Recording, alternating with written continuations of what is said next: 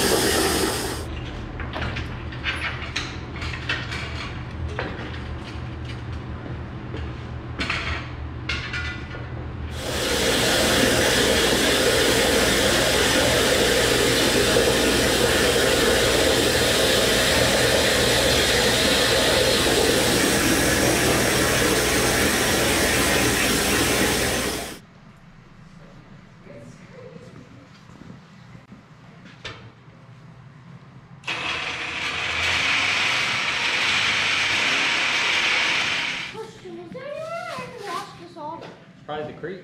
Okay.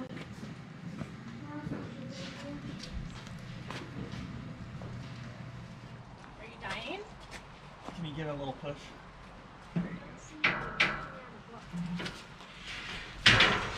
You got it from there.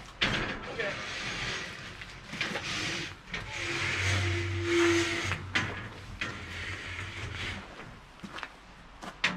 If you want to come grab this side and I'll go full.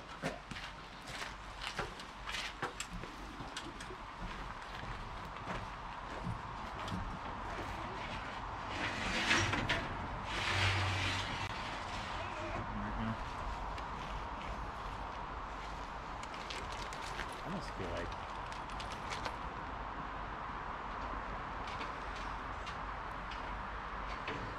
yeah, those are gonna be cooler. So Yeah, these would kind of work, but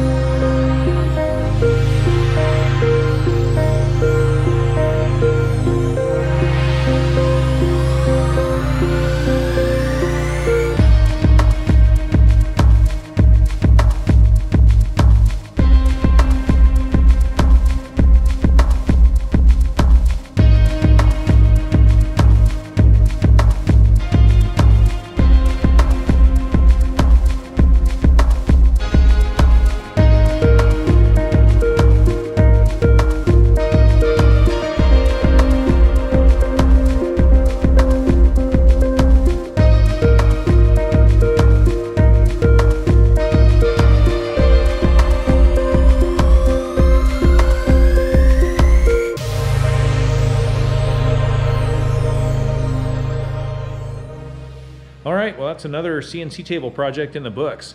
I really enjoyed doing that. That was definitely our most ambitious project with the CNC table so far. Never tried to run a full 4x8 sheet of 1/4 inch aluminum through that, but it turned out really good. Definitely pushing the limits of that hobby grade CNC table. But you know, the owner of the van really likes the roof rack. So do I. I think it looks amazing. Hope you guys enjoyed watching, and stay tuned because I got some more projects planned like that. Videos for those will be coming up pretty soon.